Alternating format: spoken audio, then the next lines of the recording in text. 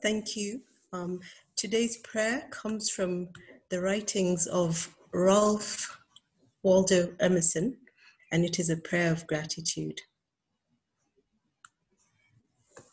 For flowers that bloom about our feet, for tender grass, so fresh, so sweet, for song of bird and hum of bee, for all things fair we hear or see, our Creator, we thank thee. For blue of stream and blue of sky, for pleasant shade of branches high, for fragrant air and cooling breeze, for beauty of the blooming trees, our Creator, we thank thee. Thank you. Amen. And I'll now request, for those of us who have something to drink, if you can kindly raise your glass. Alternatively, if you can have your hand to your chest, and we can raise a toast to the President of the Republic of Kenya. The President.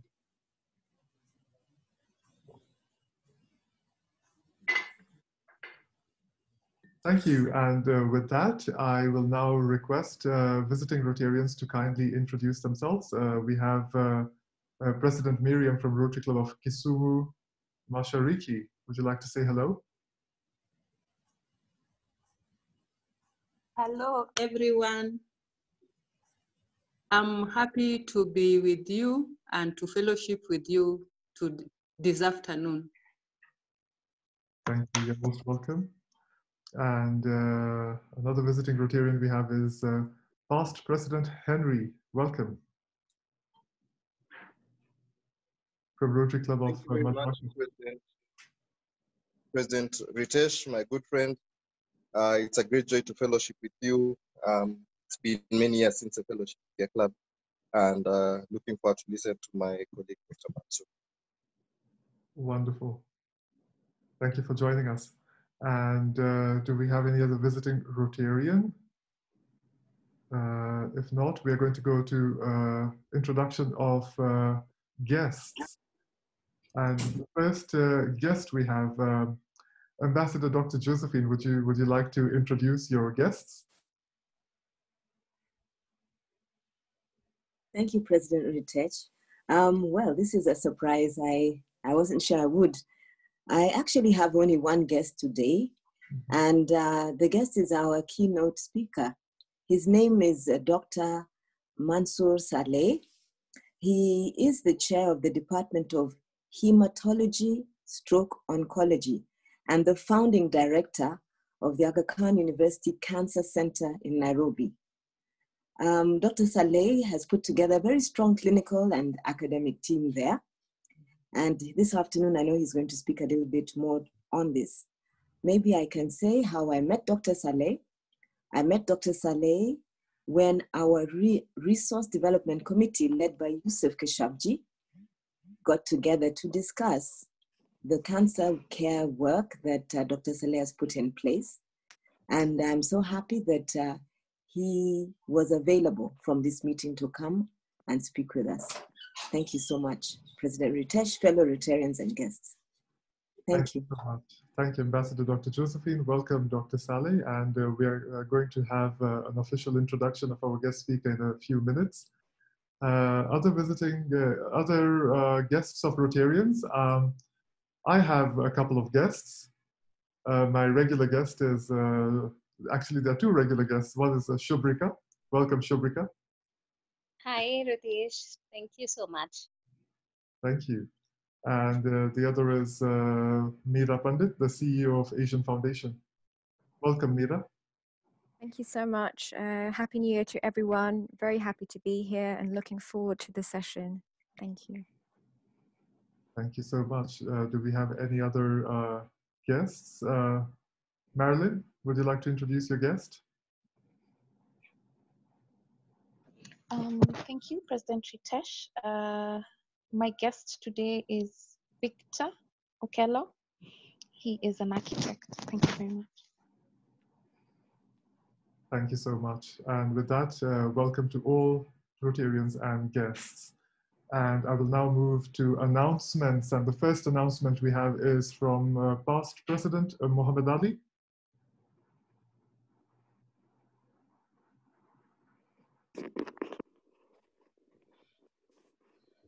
Past President Muhammad Ali.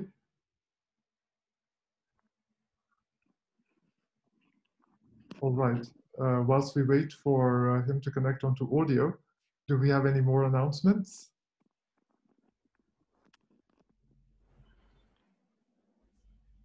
So there is an announcement in the chat from Past President Muhammad Ali who says, "Good afternoon all. Thank you so much for the support for the Jamhuri ablution blocks. In particular, Past President Arun for negotiating the donation of sanitary fittings and tiles. This is a project which is underway in order to mark the 90th anniversary of Rotary Club of Nairobi. At Jamhuri Primary School, we are actually constructing 2 sets of ablution blocks. One is for the physically challenged children and one is for the able-bodied children. And the work is going on very well, and we congratulate the committee which is overseeing the works being carried out. So thank you so much. And with that, I will now read out an introduction of our guest speaker today. Dr. Mansoor Saleh is the founding chair in the Department of Hematology and Oncology and the founding director of the Cancer Center at the Aga Khan University Nairobi. The center works with faculty across other departments at AKU to support multidisciplinary research. Dr. Saleh received his medical degree from University of Heidelberg in Germany and conducted his doctoral research at the Max Planck Institute for Medical Research in Heidelberg. He later on completed his clinical and translational research training in hematology and oncology at the University of Alabama Comprehensive Cancer Center, where he was a tenured professor of medicine and pathology and director of the first in-human early drug development program. His area of research and clinical focus is targeted therapy for cancer. As founding director, Cancer Center, Dr. Saleh is developing a comprehensive research program that supports a range of research activities at AKU, including the establishment of an oncology clinical trials unit. With that, ladies and gentlemen, I'd like you all to please give a very warm welcome to our speaker for today, Dr. Mansoor. Thank you, Mr. Chairman. You invited me last year, and I was very grateful for the invitation. I've come back this year to give you a progress report, as I mentioned, but also to provide a proposal that probably would be of interest to the Rotarians. As I told you when I first talked to this group last year, was my first talk to the Rotarians was in a little town called Schlesheim in Germany. It was my first talk in German. I was very nervous. I'd had it all written out. And recently I found out that I did bring those papers with me. Obviously my writing was not good. I could not read what I wrote, but I remember that talk very well. Luckily this one is going to be in English. Maybe if you'd ask me to say it in Swahili, it would be much more difficult, but I will do this in English. I'll give you a progress report of what the Cancer Center has done over the past 1 year, including the COVID months we had, and then tell you about the science that we want to establish in this year and hopefully the next year.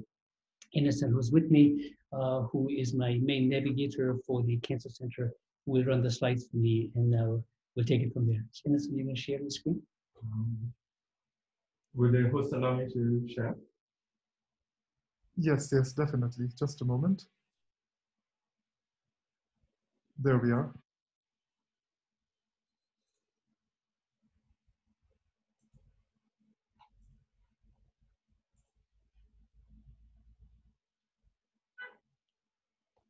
Great. So this is a presentation to the team, and I'll give you a brief agenda of where I want to go. Next slide, please. So I'll talk about the mission and vision of the Cancer Center. I'll talk about what we accomplished last year, what we plan to do this year, and how I think Rotary could get involved as one of the projects you might envision for this year. Next slide.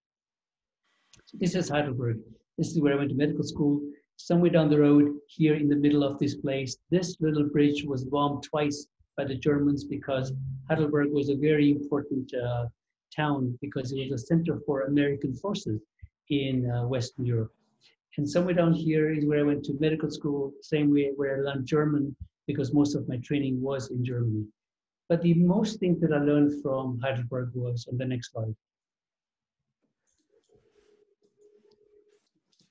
So in 1908, Paul Ehrlich received the Nobel Prize. He worked at the Max Planck Institute in Germany at that time. He developed this antibiotic that we know today is an antibiotic called salvarsan, was specifically for syphilis. And this was such that salvarsan only attacked the syphilis bug and not the normal cell. So he called it a targeted molecule. He called it the magische Kugel, the magic bullet, a bullet that only targets the enemy and spares normal tissue. And I was very impressed by that work. Next slide.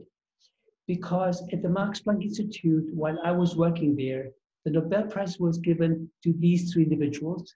The one in the middle, Heinz Kohler, was 40 at that time. He received the Nobel Prize for the development of these monoclonal antibodies. These are protein molecules that specifically target foreign antigens and they spare normal tissue. You probably have heard about monoclonal antibodies now because of COVID. We have monoclonal antibodies against COVID. One of the most famous or infamous person who got antibodies to COVID was the former President Trump. These are proteins that specifically, in his case, target the COVID spike protein, and they only block the spike protein and nothing else. And these lead to destruction of the COVID virus.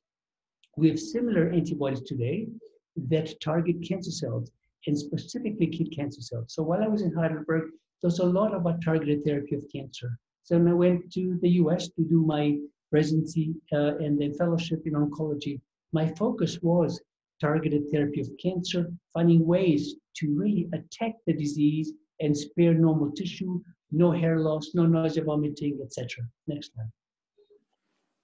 So in 2011, here, not far away from where I sit, His Excellency Aga Khan, the Chancellor of the University, opened up the Heart and Cancer Center in Mwai Kibaki, was the president at that time. And next slide. And the Chancellor was very specific in saying that at least in East Africa and in Sub-Saharan Africa, there are two things that are most shortly said, sadly shortchanged.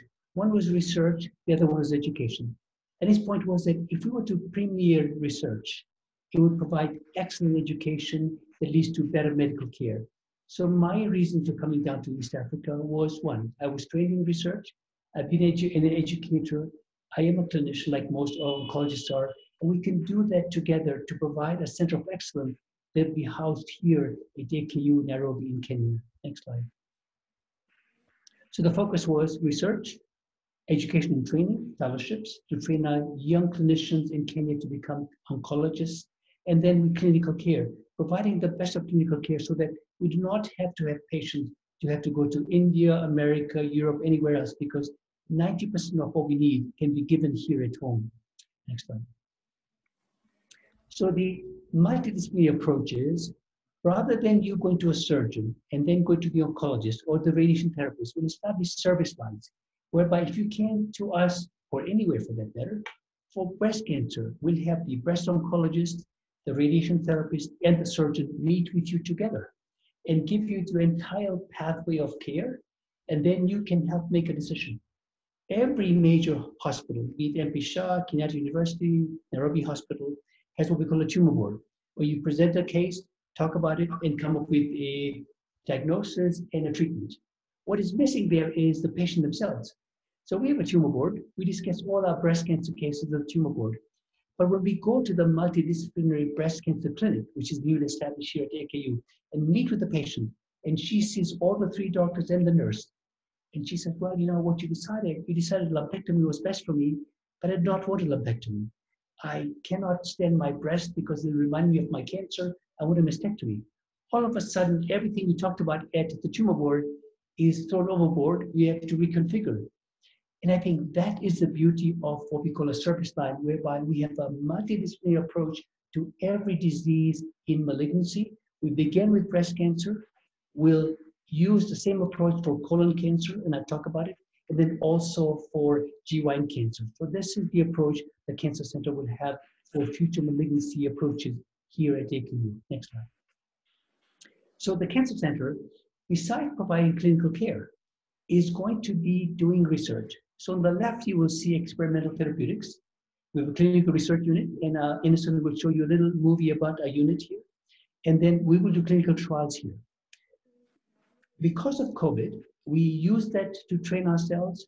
We've not started any oncology trials, but during the COVID lockdown, we trained ourselves, got certified in training. All the 15 staff are certified in clinical investigation. Our first research was in COVID pneumonia, severe COVID pneumonia. There's a drug called tocilizumab. Tocilizumab is an antibody, exactly what Heinz Kohler received the Nobel Prize for in 1984. That antibody blocks what we call the cytokine release. The cytokine release is exactly what happens in the lung that causes death. When you have the virus infecting the lung, the immune system now, in a way, attacks the virus. But when you have the immune system too robust, too active, too aggressive, it not only attacks the virus, it also attacks the lung tissue around the virus.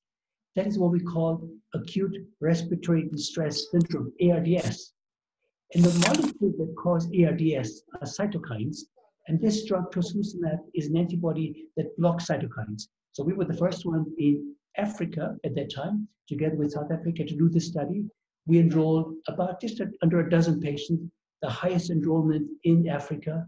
We achieved a paper in the New England Journal of Medicine to show that tocilizumab was very effective for COVID-induced ARDS, as long as the patient was not on a ventilator. We began with that. Our next approach was going to be a vaccine trial, hopefully for COVID. It was supposed to be in February. Now it's been moved to about March or April. The third approach to us will be in multiple sclerosis. We at AKU, together with two of our clinicians and working with Kenneth University, have the highest number of multiple sclerosis African patients here in Kenya. Genentech would like to have a drug that we use in cancer to be used for multiple sclerosis. There's an antibody that blocks a specific target that has been shown to be 80% effective in Caucasian for multiple sclerosis. We want to test this drug in African Americans and in Caucasians, but they've done that. We would like to do it in Africa. My premise has been that we should test drugs on the African population before we have big pharma sell drugs to us for our particular market space. So we have a study coming up for multiple sclerosis. We are to enroll about 30 to 50 African patients to test this antibody to see if it's effective. Something that we did that nobody else has done in Africa, as you well know, although I'm an oncologist, I've become sort of a COVID expert a little bit, but I'll come to cancer very shortly because that's the only thing I know to do. But as I told you, ARDS, acute respiratory distress syndrome, is caused by the immune system in the lung attacking the lung. The virus, in the meantime, has disappeared, has been killed, but the immune system is very active, causing this ARDS, which is why people go on the ventilator. A team at Emory University in Atlanta, where I went to get some training as well, had shown that a low dose of radiation to the lung can attack the immune system without affecting the lung tissue. It's 100th of a dose that we give for lung cancer. So they published a paper with 10 patients to say low dose radiotherapy effective to kill the immune response in the lung only, does not affect the lung tissue. There are 10 patients, median age was above 75. 8 of them left the hospital within a week. The other 2 left the hospital 2 weeks later. None had to be ventilated. So we said, well, low-dose radiotherapy is very cheap compared to tocilizumab, which costs $3,000. A night in the ICU cost nearly $1,000. So why not low-dose RT? So we wrote a trial here, approved by PPD, NACOSTI, our own IRB. We are giving low-dose radiotherapy to severe COVID pneumonia in patients in order to avoid for them to go into a ventilator. We've enrolled 8 patients so far on the pre-vent cohort, and we're waiting to enroll more on the on-vent cohort. And to give an example, patients on ventilator who have no other options, we were hoping to give them radiotherapy. But the mobile ventilator that we have, that we use to transport the patient from the ICU to the RT unit, could not give the high pressure oxygen to our patients. So we could not enroll anybody on a ventilator. Just recently, and Henry would know, that the ICU has purchased ventilators that are mobile. So a patient in the ICU can use his own ventilator. We just have to move him and the bed and the ventilator to the RT unit. We apply the same pressures as he was getting in the RT unit, and we can irradiate him, or her for that matter. So we'll be using low-dose RT to our ventilator patients.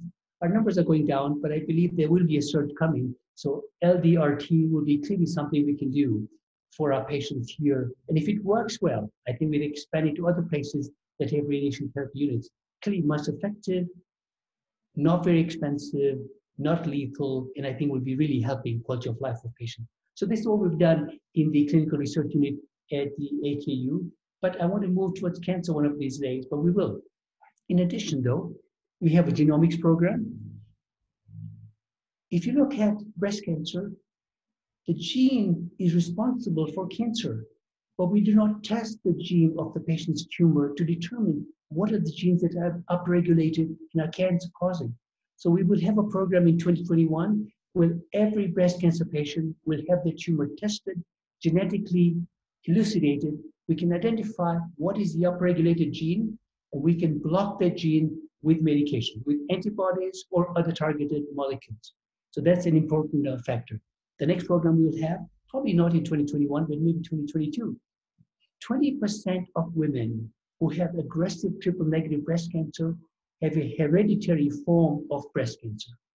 Angelina Jolie, for example, had double mastectomies because her mother had breast cancer, her grandmother had breast cancer. She has a BRCA mutation. But there are 25 hereditary mutations that we know about for breast cancer, but we don't test them. We don't ask you about your family history. When you tell you that my mother had breast cancer and my aunt had breast cancer, we say, okay, we'll draw a family tree, but we do not make it actionable. The genetics program of the Cancer Center will do that. We'll look at the family tree, identify the genes that have been transmitted to you from your family, let you know what your risks are, and then also help your family prevent the cancers that may be preventable because of such genetic mutations. And then we have a women's cancer program in population science. But these three things, experimental therapeutics, genomic medicine, and genetics, will be something we'll be doing very soon. Genomics this year and genetics next year, hopefully a little bit earlier if we can do that, because this is the approach to cancer care. Next slide. So I showed this slide last time. It's a Daily Nation saying cancer research from the West will not work in Africans. It's partly true because our genetic makeup is different. We use chemotherapy at a lower dose than the Caucasians do because it is very toxic to our patient. Our patients do not tolerate it. When you reduce the dose to ameliorate toxicity, do we know that we are probably reducing the efficacy? We've never tested that. So the clinical research unit, which is the unit that we've developed here, will be asking the questions. What is the efficacy as well as toxicity of the drugs that we use in Africa that we've taken from North America or Europe? So the CRU of the Cancer Center at AKU is dedicated to research on our patient population so that we know that we can serve them well with the drugs that we have. Next slide. So this is the CRU opened up by Deputy Minister Rashid. This was about in October. The dignitaries were here. I was missing Yusuf Kashafi, who was your representative at this opening because Yusuf was away. And I think I have a brief video to show you what our unit looks like.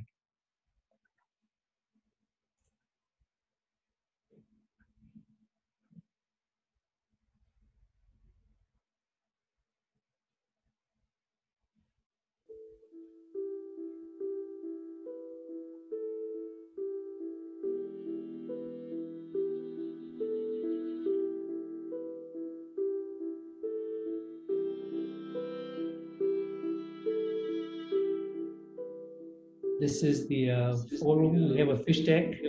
Every Rotarian can name a fish after them for a small donation. This is our exam room. This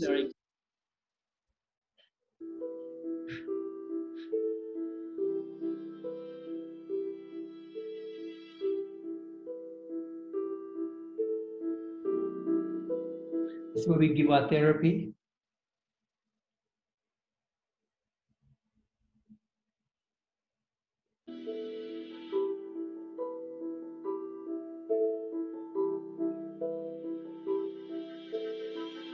Conference room.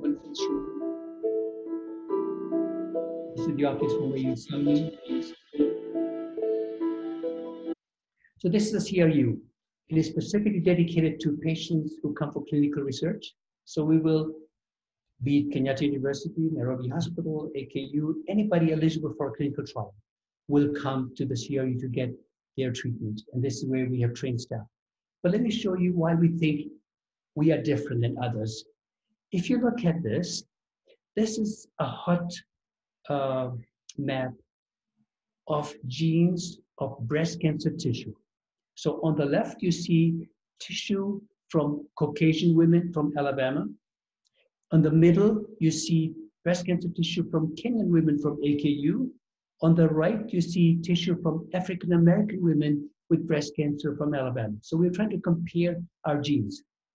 Blue is cold, which is downregulated. Red is very hot, upregulated. And you can see very quickly up there in the front, in the middle, you have in the Kenyan women, in the middle, hot spots, upregulated genes that you do not see in the Caucasian women on the left, nor do you see them on the right in the African-American women. We certainly have certain genes that are turned on in an African woman, in a Kenyan woman with aggressive breast cancer that are not present in the Caucasian or the African-American. Next slide. Same thing here. Look at the middle row, which is Kenyan women. You see the middle here is orange and blue, downregulated. The same genes are upregulated in the African-American on the right and the Caucasian on the left. So there clearly is a difference between our breast cancer genetically than the breast cancer in North America or Europe for that matter. Our job in the CRU is to identify those genes and then target that treatment specifically for the woman who has this genetic makeup. That is the important part. But first we have to do sequencing. So starting Nafikiri hata afadhali useme mimi ni daktari kama hiyo. Henry, you want to, sorry. Starting 2021, every breast cancer tissue coming to AKU will be sequenced. We'll have a heat map like this, looking at the genetic screen to determine what are the upregulated genes so that we can block those for better treatment. Next slide. So this is how you get a CAT scan. You sit into this tunnel and the CAT scan slices you with X-rays every 5 millimeters of your body. Next slide. It gives you these slices. So these are 5 millimeter slices to your body. You can see the spleen, the gallbladder, etc. Typical way of identifying malignancies within a body. It's not a very good screening tool, but it's at least when you have symptoms of malignancy, when you have a big mass, we can identify where is it, what's happening. Next slide. On the left, you see a CT scan. You see the left, there's a breast mass here. The mass could be TB, could be infection, could be a tumor. We have a PET scan. The right side you see is a PET scan. A PET scan gives you radioactive glucose. Any malignancy, because it's growing very quickly, will take up radioactive glucose and show up as hot. So what you see on the scan on the left as being a mass, we know now as a result of the PET scan that this is a malignant mass. And that is the power of a PET scan. Next slide. Look at this. This is what we did in Alabama. On the left screen, on the left side, you see a patient. PET scan shows multiple tumors. These are melanomas. This is aggressive skin cancer. In the liver, in the lung, in the bones. Look at it. 2 weeks later, getting 1 pill a day. All the malignant cells have disappeared, have died. The only hotspot is the heart, where we see the blood. The brain, because the patient's thinking all the time, it picks up radioactive glucose. And the bladder, where you are excreting the radioactive glucose we gave you. But within 2 weeks, the power of targeted therapy that we can go from massive disease to near complete remission. We have this drug here, we use it here. We do not have melanoma in Africa, but this is the power of targeted therapy. Next slide, the same, next screen the same way. You've got this patient with multiple bone lesions. Every bone is studded with yellow, red, green spots because of malignancy. In the pelvis, in the femur, in the ribs, and the sternum. 2 weeks later, look at this PET scan. It is nearly negative.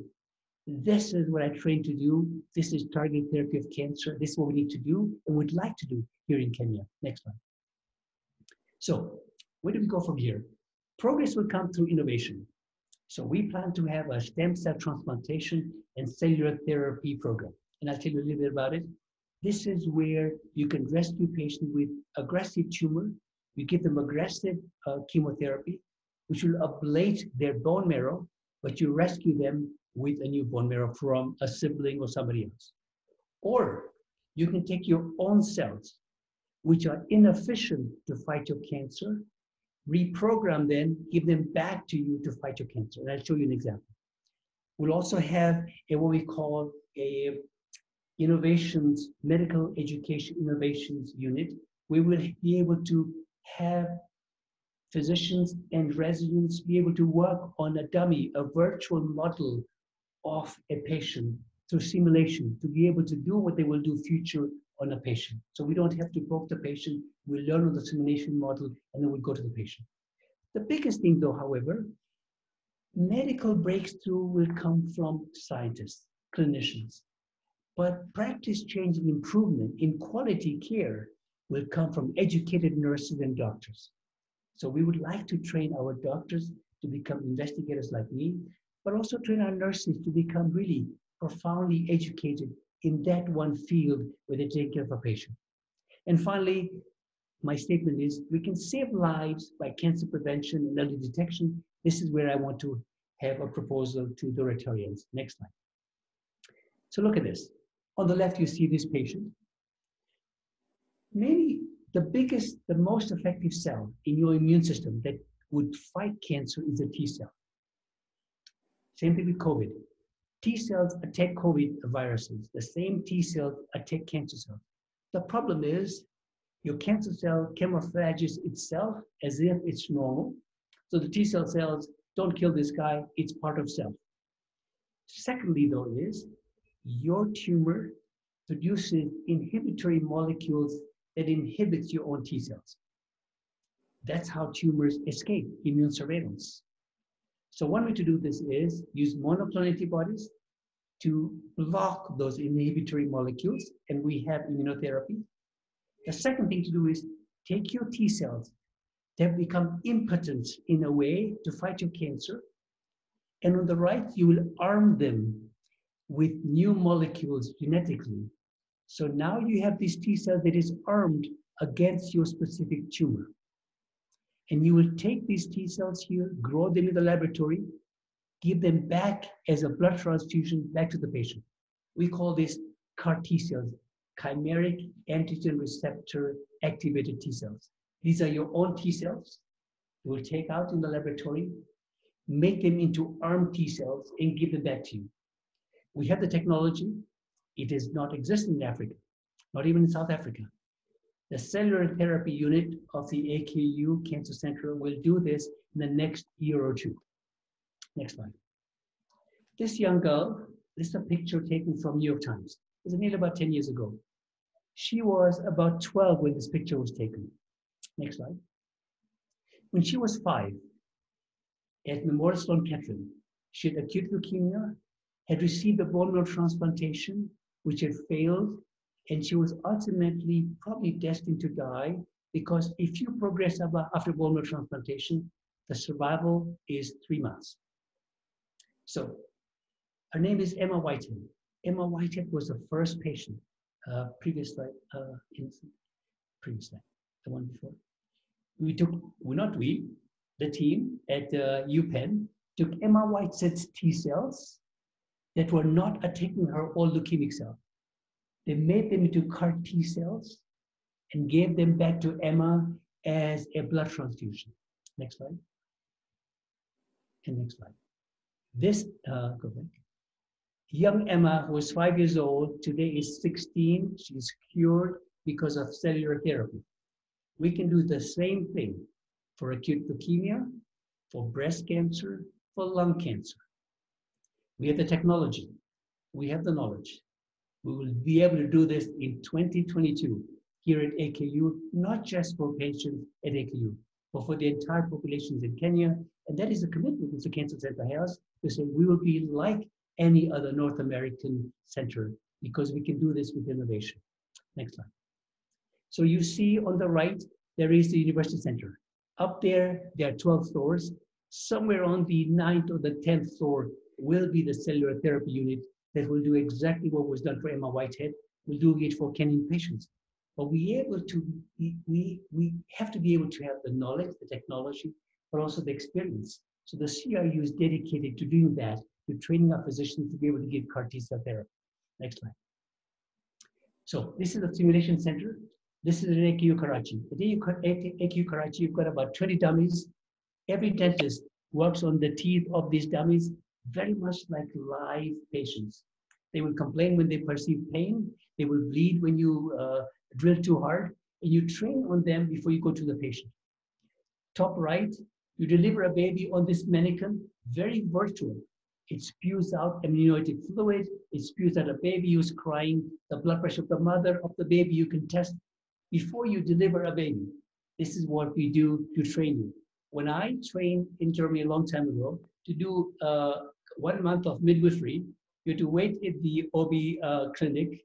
When the woman delivers, you're called very quickly to hold the baby before she comes out, and you pass the test to say you delivered a baby. I've never delivered a baby since then. I don't think I could deliver a baby because I didn't do it right. In Karachi, we do the stimulation before you can go and deliver the baby. Look at this, the OR, cardiac catheterization, same thing, simulation. And on the left-hand side is, for example, simulation of a patient. This patient's pneumonia has exactly the lung sound of a pneumonic patient. This simulation is coming to AKU, Nairobi, on that unit that I show you, on the University Center, on the 11th floor. 11th floor will be simulation center. So we'll be able to practice on virtual models that are very human before we go to patients. Next slide. So the last 2 slides are going to talk about a project I want to propose to Rotarians. This is colon. Stage 1 colon cancer is this little pink mass, pink mass, which is a very early tumor on the left-hand side, stage 0. It has not even invaded into the tissue lining of the colon. It is stage 0. When the surgeon removes that, the cure rate is 100%. But you can only do that, can we identify that with the colonoscopy, obviously, early detection. Look at the tumor stage 1. The stage 1 tumor now has gone through the lining of the colon, but has not come out on the other side. It's stage 1. If you pick up stage 1 colon cancer, cure rate is still 100% because it has not spread outside the bloodstream. Stage 2 is now at the edge of the lining.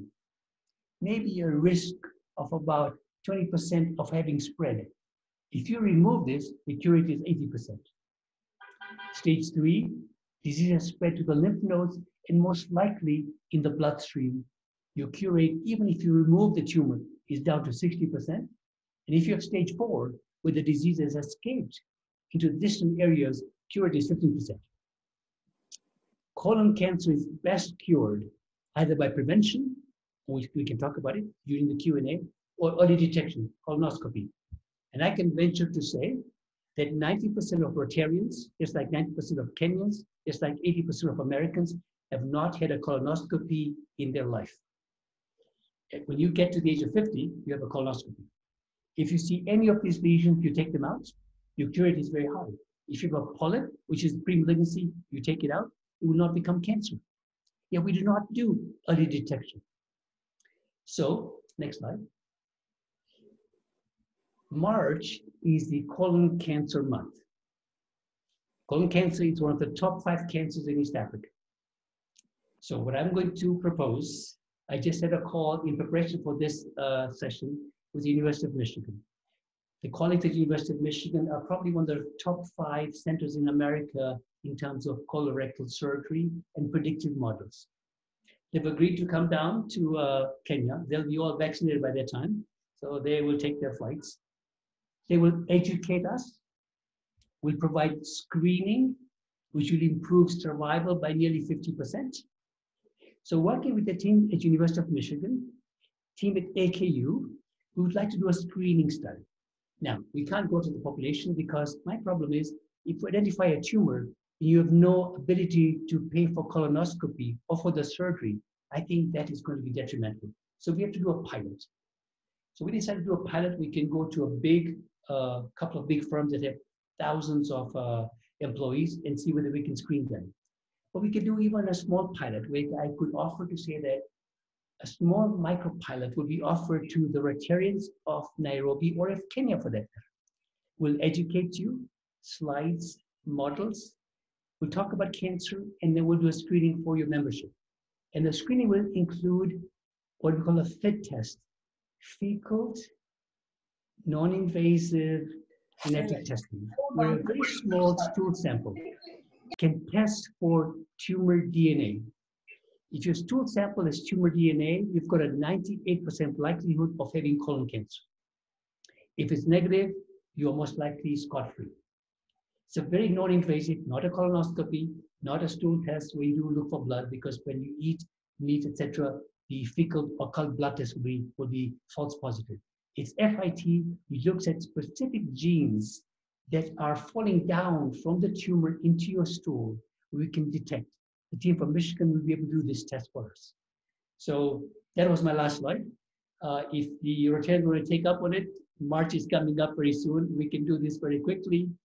Education, awareness, and cutting-edge screening. I think this will be the first Rotarian group in the world that has ever done this. So that was my last slide, I think. Is it right? Yeah. So I will end there, and I will unshare my screen. Thank you, Doctor, for this wonderful presentation and the proposal. It's a wonderful proposal. Thank you. And I believe we can take some questions. We have received a number of questions, actually. The first one is from Professor Michael Hopkins. Dr. Michael, would you like to unmute and ask your question? Oh, sorry. I thought you were going to do all the work for me, Ritesh, President Ritesh. Sorry. Dr. Mansoor, I'm absolutely flabbergasted with the quality of your presentation and your work. I'm absolutely impressed, and congratulations for being there and for all of us. I have two quick, rather naive questions. I'm a professor of totally useless. I just know about economics. So not as useful as your work, unfortunately. I wish I were. About two questions. One is, you did mention COVID. I was wondering, as you were speaking, whether any of the techniques that you're using could be used to prevent death in COVID. And I wonder what was the leading cause of death in COVID today. Maybe that's outside your sphere of knowledge, but I wonder whether you would know that, and therefore it looks like the techniques that you've got that you could understand to a layman like me what the main cause of death would be, and then how to go about preventing it.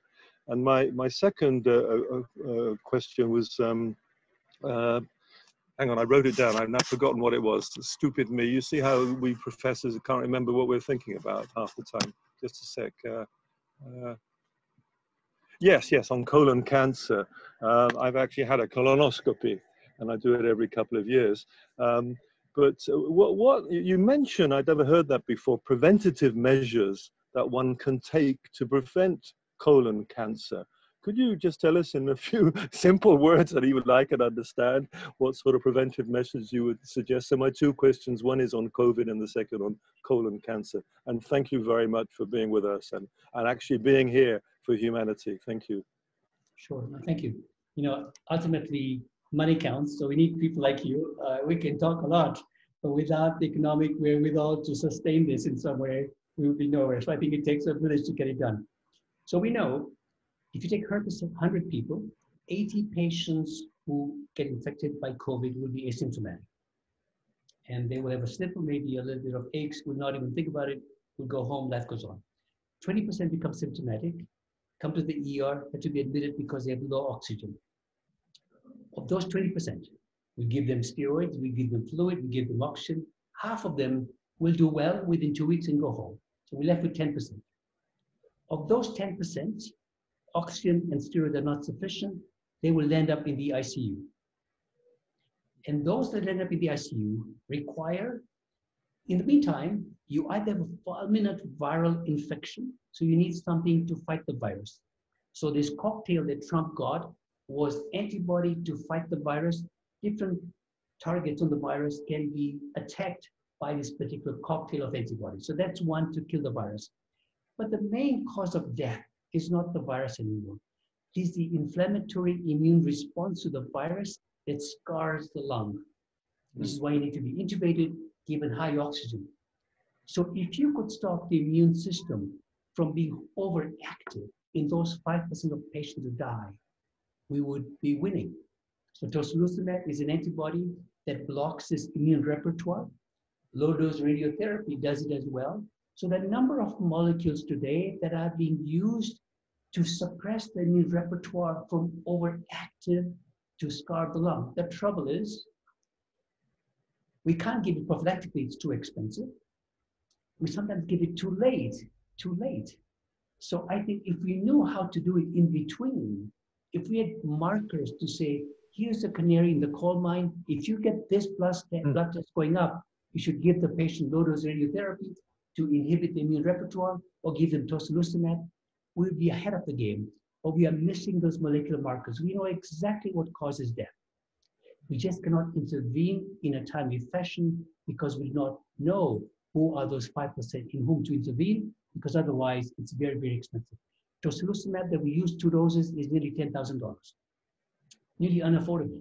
So I think we need to come up with some way to identify who should be the one who receive the medication for $10K, so that it's cost beneficial. So we save the others from all the expenses.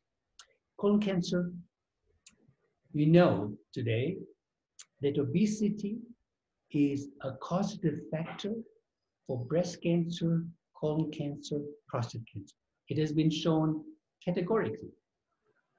But we have to become non-obese early on. So our diet is very critical for 2 reasons. One, it reduces obesity, but more importantly, our diet results in microorganisms in the colon that themselves produce genes and impact the environment of the colon. It's called the microbiome.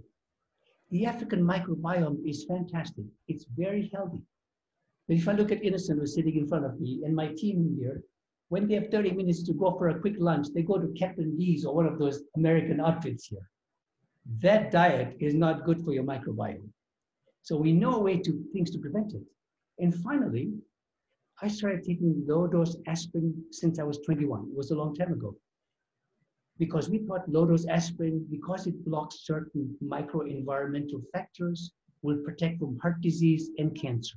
Today we know that low-dose aspirin does not protect from heart disease, but it does protect from colon cancer and prostate cancer when taken consistently, but should only be taken by those who do not have a bleeding predisposition, because otherwise you get significant bleeding. So there are a number of preventive things we can do, but if we start very early.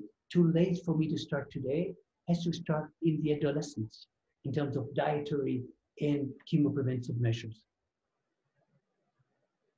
I wish you were my doctor, I hope I can call you one day, and I hope I don't need to, but thank you very much, and I hope everybody has learned a little bit from what you said, especially this issue of aspirin, which is a huge issue, and we've recently been advised not to take aspirin, so, for some of the reasons that you've mentioned as well. You've shown us how complicated it is. It's far more complicated than economics. I can see why I stayed with economics. It's pretty simple compared to what you're doing. Anyway, many congratulations and thank you very much for a beautiful presentation. I hope, Ritesh, that it's been recorded and that we can actually study it again, because I'm not sure I understood everything that you said, because you covered a lot of ground very brilliantly. Thank you very much. Good afternoon, Ritesh. Good afternoon, Vice President Elizabeth. Thank you very much for a good speaker. I think very informative. But I just heard something. Did he say that we shouldn't take aspirin? Or we should take aspirin? You shouldn't take it willy-nilly, because the risk of aspirin causing bleeding is much higher than chemoprevention. Okay. So I would go to the doctor first to be sure that you do not have a bleeding diathesis, because otherwise it's what causes more trouble than the chemoprevention part of it. So I would say, even though it's a low dose, The full dose is not beneficial because it's too much. The low dose, even the low dose can cause bleeding, etc. So it is more harm than beneficial if taken willy-nilly, number one. Number two, if taken, has to be started very, very early. I think most of us Rotarians, or most of the Rotarians that I see here, I think we may have passed the age because you take it even before you get the stage 1 colon cancer. It's decades before you develop a cancer. It takes, on the average, 7 to 11 years for one cell that is malignant to become cancer 11 years later. So criminal prevention is to start very early on. Yeah. Okay, so Dr. Mansoor, is just that applicable to somebody who is suffering from cancer, or just us normal people, the way we take aspirin? You know, you advise with doctors that you should take it to avoid any clotting, you know, like that can lead to heart attacks or anything like that? So we know, and I want to be sure that I'm not advising people to take aspirin. It has not been shown to be beneficial for heart disease. We thought it was because it was a blood thinner, it would help arteries not clot. We know today it is not beneficial for heart disease. Oh, wow. Once you have heart disease, maybe then the doctor might give you, the cardiologist will give you a blood thinner and maybe plus minus aspirin. But as a preventive agent, it was not beneficial thanks to research, and it was clearly detrimental. We know today that on meta-analysis with millions of patients, those in fact, it started the women's health study. These were nurses where nearly 3 or 4 decades ago were surveyed for nearly 40 years. What do you do? What do you take, etc. We realized from that nursing study that low-dose aspirin is beneficial for certain diseases, but not for heart disease, possibly for breast cancer, prostate cancer, and colon cancer, but only for those in whom they were tested initially to be sure there was no bleeding diathesis.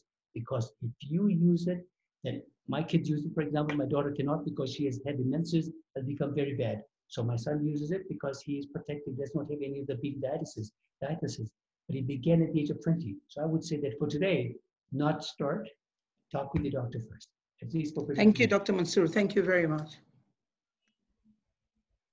Thank you very much. And Dr. Mansoor, can I please request if we can have the vote of thanks first from Ambassador Dr. Josephine, and thereafter I'll request you to stay on just for 10 minutes longer as we have some more questions in the chat box. Is that okay? Perfect. Thank you so much. Ambassador Dr. Josephine, kindly, if you give a vote of thanks to our speaker for today. Thank you very much, President Ritesh, fellow Rotarians and guests, for allowing me to pass a vote of thanks on behalf of us all. Professor Saleh, at the outset, we want to thank you for dedicating your life to improving the health of Kenyans through the Aga Khan University Teaching Hospital. We know that you've come back home of your own volition to contribute to improving health services in this setting. And for that, we want to really acknowledge and appreciate you. You are indeed a star oncologist.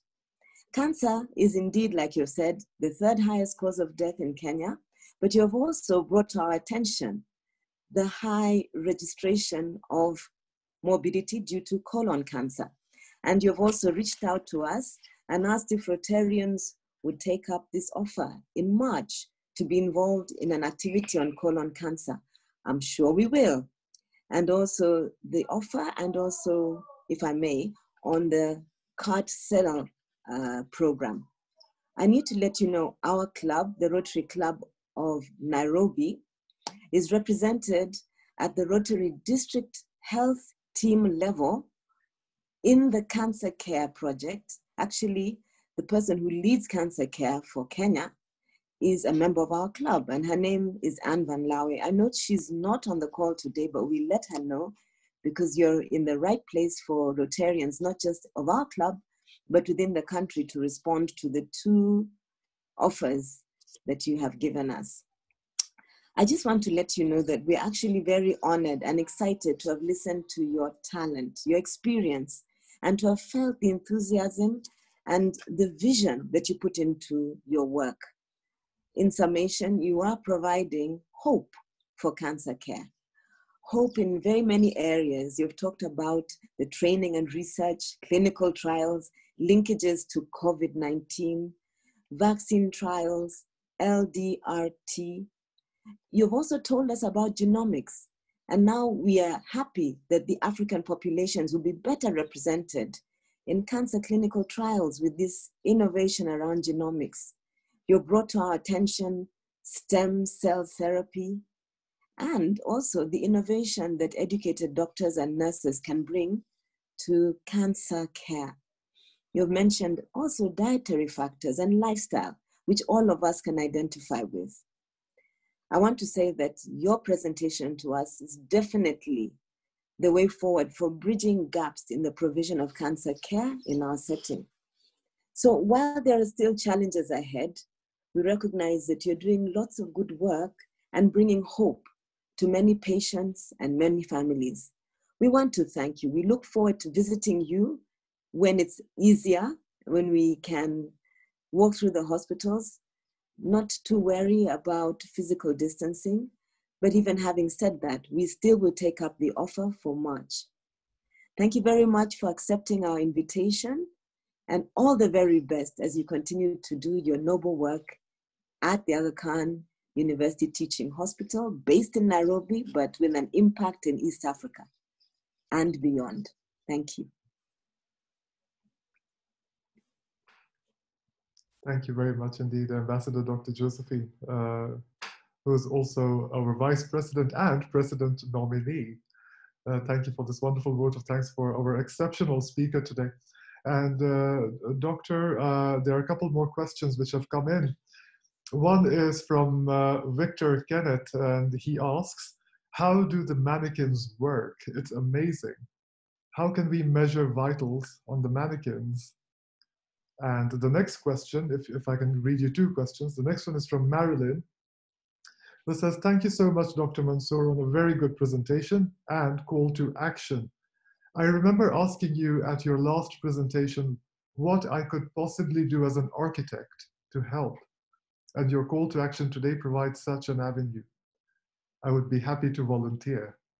So if you could probably comment on these, and thereafter I'm going to request Rotarian Anuja to kindly unmute and ask her questions.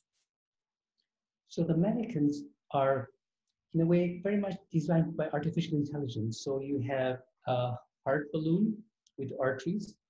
It pumps remotely controlled. So it can pump faster to give you tachycardia, pump slower.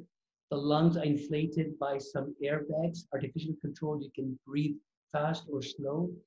And so when you do angioplasty, for example, coronary artery, you're really going through the artery of the mannequin all the way to the heart artery while it's pumping.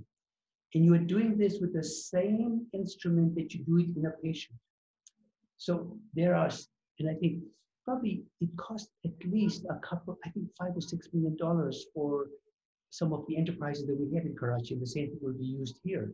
So today, most medical schools have one or the other, but having an innovations lab with virtual reality, it can really help define and train individuals. For example, robotics. You know, when you do robotic surgery, you are here at the console, your arms where you're going to the patient about 5 feet away, and you are playing with this console here while that little robot does its thing. So you can do everything far away, far apart from the patient. But it takes 120 robotic surgeries for somebody to say, I am proficient. Well, how many patients will jump ship on you before you get that proficiency? So this simulation labs allows you to do that. But there is technology to be able to do that. The last question was about? That was from the Mary. architect. Yes, the architect. There are many ways where you can help us. In fact, if you come to visit the CRU, there is a connection between mind and body that helps the patient. In architecture, the built environment, as the chancellor always say, is really how we perceive our environment and how it makes us feel. So if you come one day, you can help us design the place here, but more importantly, you can volunteer for our COVID vaccine as well as for the fit test. Thank you so much. And now I'll request Rotarian Anuja. Anuja, if you can kindly unmute and ask your questions to Dr. Yeah. Hello, Dr. Mansoor, and thank you so much for your presentation. Very interesting, very wide-ranging subjects that you touched on and brought up so many questions. So I've had to prioritize my questions. two things that I picked up which really sort of shook me. One was the genetics idea and the presentation of the slides that you showed where, you said that Kenyan women in a breast cancer situation, I think, these are women who already have breast cancer, you showed genetic activation that looked different from the women in the African American women and Caucasian women. I assume they're from America as well. And that was very startling. I'm somebody who advocates very much for a global South approach to sociology and economics and international business. So I appreciate that approach. However, it's really shaken me to think that genetically, regional differences, because it can't be racial if it's Afro-American and African, because they must be similar.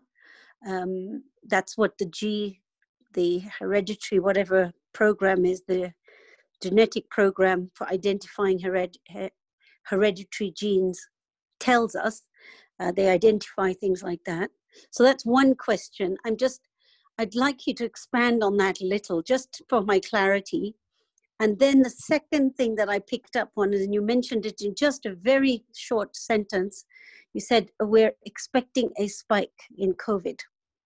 And so these two questions are things that hit me, but there are a lot of other questions, and thank you so much for your presentation. It really was very thought-provoking. Thank you. I'll take the easy one. We know around the world that this virus is not gone as yet.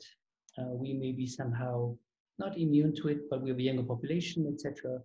But we are learning more that we have many more silent carriers who are asymptomatic who spread this. And there's no question that the South African or the British variant is here somewhere. It's more infectious or virulent. So I think while we look at the numbers at AKU, which reflect the numbers in other hospitals, which reflect the population, are going down, I think most individuals and most predictive models will say that we will get a spike. Maybe a small spike, but a much more lethal spike. If you look at, and I'll give you an example from Tanzania, where there is some amnesia about COVID, but when Tanzania had a bad bout of it, when we had a bad bout as well, out of 100 patients, 70 were getting oxygen steroids and 30 were in the ICU, just by percentage. Today, with their spike today, the numbers are lower, but 70% are in the ICU, 30% in the unit, we just need oxygen. So we are seeing the same thing can be reflected here. Fewer patients, but sicker patients. So clearly the biology of the virus or something's different. And I think it's a matter of time before we see a surge. So I would not give up on masking and social distancing, although our bubbles are getting to melt together. So that's one. Genetics, I think, and to just give an example, we took tissue from East African women, took it to Alabama, hoping that it would inform the African American gene. Well, I did a mistake. Geographically, East Africans are not the ancestors of North American African Americans. It is the West Africans that are the ancestors of North American African Americans. So I should have taken the West African patients. We have a study going on now to look at their genes. But yes, it is clear that we can find ancestry by genes, and we are different in our gene pool. Even Bantus are different than other Bantus because of other factors. But more importantly, when it comes to cancer, it is clear that certain genes that we possess affect how we metabolize drugs, as well as how the predilection for risk of disease is for us. And there are many models to do that. And the reason to do what I did was just to tell Big Pharma, before you sell our drugs to us, open our markets to your product. Fund us to do studies on our patients so that we may learn from it. For example, Eldomet is a drug for high blood pressure, uniquely suited for the African Americans in America who have the high blood pressure. Eldomet is not beneficial for the Caucasians because of genetic differences. So I think there's a whole slew of a talk I could give on that, which is why These are the slides I use to pharma to tell them, really study us before you let our markets be open to your drugs. Thank you so much, Dr. Mansoor. That gives me great clarity and much food for thought, actually. For somebody who deals with race relations, faith relations, and the differences between people and trying to bring them together, you know, this genetic difference that you're identifying, even in the way we respond to drugs and different illnesses, is a fascinating subject. Thank you so much for bringing it to our attention.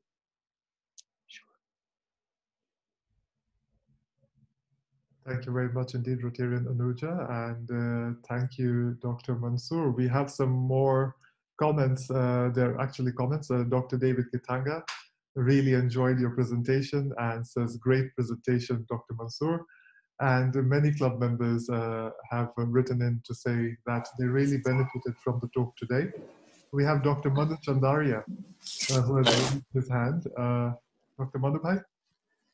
Dr. Mansoor, we enjoyed your discussion and presentation. It's very difficult for a layman to understand all this. Well, I hope you that we can find some solutions, because the third biggest killer in East Africa, you know, we got to really make sure that we try to find answers to that. Thank you for your wonderful speech. Thank you. I appreciate this. You know, I'm new to Kenya, but wherever I go, I see your last name. I have no clue who this man was, but now I've seen him at least on virtual reality. I think your voice speaks volume as a both humanitarian, but also a philanthropist, but also the one who has put his voice and his funds to meet specific needs. I think either through the Rotary or otherwise, if Dr. Manu Chandaria says, this is important, people listen. So even if you may not have understood everything I said, because I speak fast and my technologies may be different than what you are used to, but knowing that you found this important, knowing that you would provide support for the work done by Rotarians, but also independently, would be very helpful to us, because people listen to what you say. Thank you.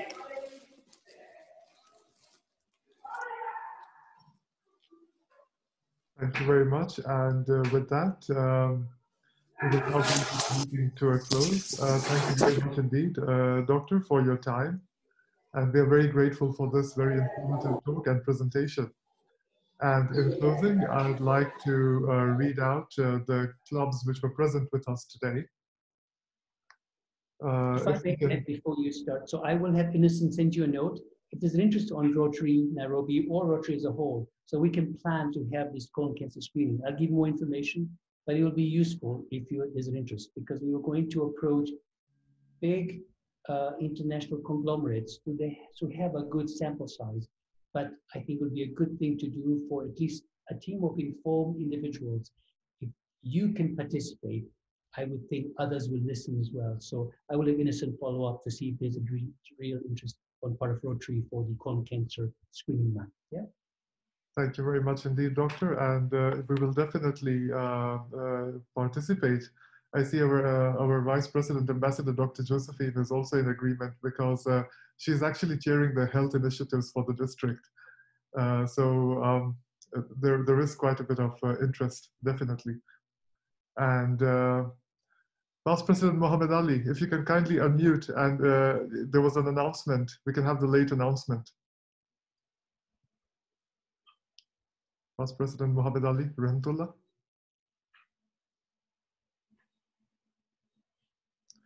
Right, I think he has a problem with the mic, but since we are talking about health today, and the presentation today was all about taking care of ourselves and our health, as all the club members know, past President Muhammad Ali is a champion at holding walks at Karura Forest. So this Sunday, all the Rotarians who are interested, kindly contact past President Muhammad Ali Rahmatullah or Dr. Beatrice, and they will guide you on the time and location. I think it's the Limuru entry of Karura Forest. Do enjoy a walk and have a healthy lifestyle. Thank you. With that, we'll close the meeting. Today we had with us visiting Rotarians from Rotary Club of Recife, Largo de Paz in Brazil, who tuned in to listen to this very informative talk. Welcome, AG Roberta. Thank you for being with us. And we also had members from Rotary Club of Kisumu Mashariki and Rotary Club of Nairobi, Madaraka, as well as Rotarians and Rotaractors from other clubs. So with that, yes, and one more note from past President Muhammad Ali. Please do not forget past President Ashok Shah is also a keen walker too. Yes, yes, he is. Well, thank you so much. If we can raise a toast. If you have something to drink, kindly raise a glass. Alternatively, hand to the chest. And this is to Rotary the world over. Thank you. The meeting is officially closed. Doctor, thank you so much. I appreciate it.